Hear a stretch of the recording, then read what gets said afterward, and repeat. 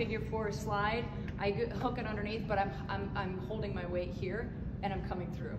And then you can add variations to that. So that's just like a quick way to do a little slide like that, but you're holding them up with the bat. Make sense?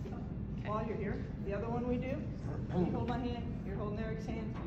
We run together, we all run, we don't run off. And then she's going to go into her slide, throwing her feet out. We actually, Eric and I are going to pull her along. So she's feeling that momentum as you're going. That feels like a team building exercise.